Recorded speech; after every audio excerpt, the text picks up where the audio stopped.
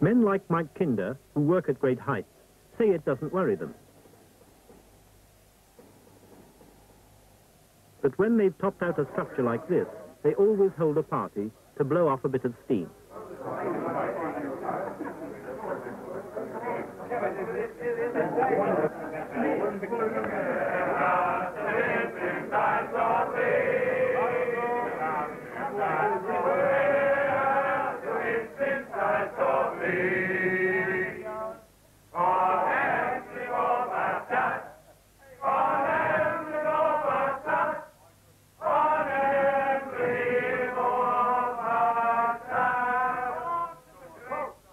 But the tower and its aerials are only part of a television transmitting station. And while the new tower was being built, the service carried on.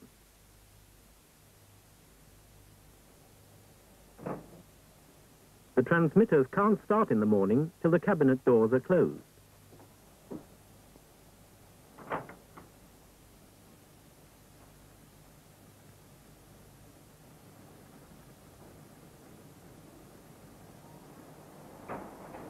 And every morning, too, in the company studios, rehearsals go on for the evening's program. Here is a thriving business enterprise, awaiting to go public at the very earliest convenience. Yeah, now you come to mention it, it does look like an early public convenience. What's that? It's scaffolding. I didn't think it was a scale model of Raquel Welch, Fred. This is the control room at Emley. Day in, day out since 1956, apart from 4 days after the disaster, it has been sending out pictures over most of Yorkshire. Nowadays, Emley and its staff are responsible for about 30 other transmitters, both television and radio. They report electronically to Emley, and it is here that the day's television begins. Programs come from the studios, and the signals pass through this control room down these cables to the local post office tower and onto these dishes at Emley. The transmitters boost the signals and send them to your home.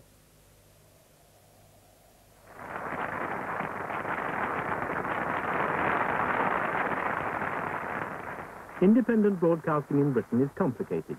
This is Tommy Cooper in a programme for Thames Television in London, but you could see this programme anywhere in Britain. Other major network programmes come from ATV, Granada, London Weekend Television and Yorkshire Television. Between them, these 5 major companies provide most of the programs you see wherever you live.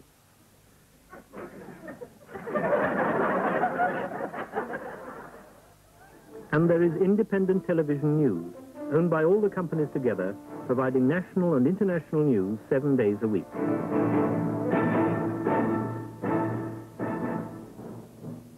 The programs cover every kind of subject, from the arts, like this film of Venice, to pop concerts and do-it-yourself. As well as the 5 major companies, there are HTV and Scottish, Southern, Anglia and Tyne Tees, Westwood and Ulster, Grampian, Border, and even Tiny Channel in Guernsey and Jersey.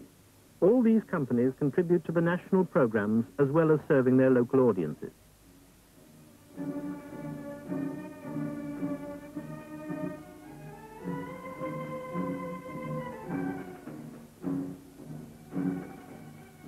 These companies, and the local radio companies as well, are under contract to the Independent Broadcasting Authority.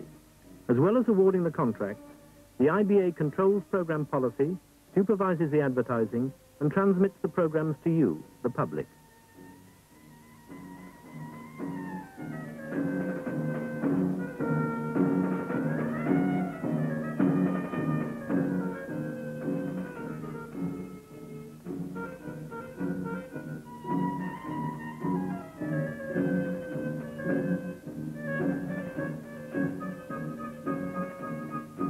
The story of Emley Moor is the story of only one IBA station.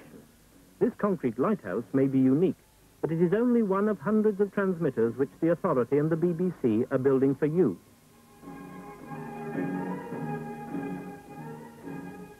British radio and television is often said to be the best in the world.